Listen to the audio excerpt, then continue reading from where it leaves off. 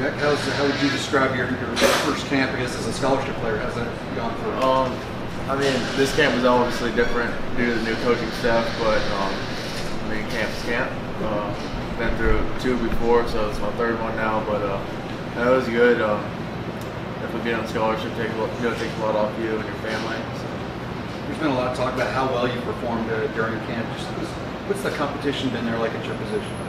I mean, competition's good. I just go out every day, just try to focus on my assignment and just making plays and performing well.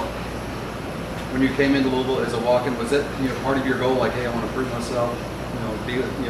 Climb up that depth chart and show that I belong. Oh yeah, for sure. Like my goal was obviously not just to be on the team, it was to get a scholarship, and play.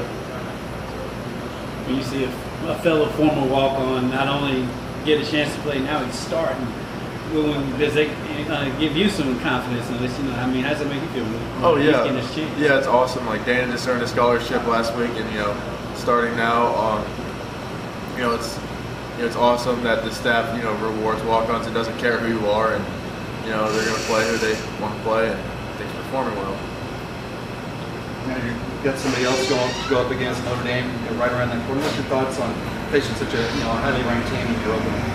I mean, first game, we're all excited, going against each other all camp, all spring, summer, so we're excited to get a different face out there. A lot of people have obviously talked about Notre Dame's quarterback, Ian Book, and what he's able to do. Have you had a chance to see him on film, and what's your impression of him? Yeah, he's a good player, and you always got to honor good players. And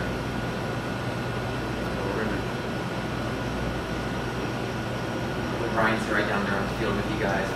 Ryan, on the field with you guys.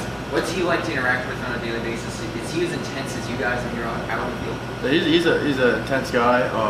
I like him as a coach. He's fun off the field, but definitely intense. Smart guy on the field. You guys gonna like having him on the field? Yeah. Very good. Yep. Good job.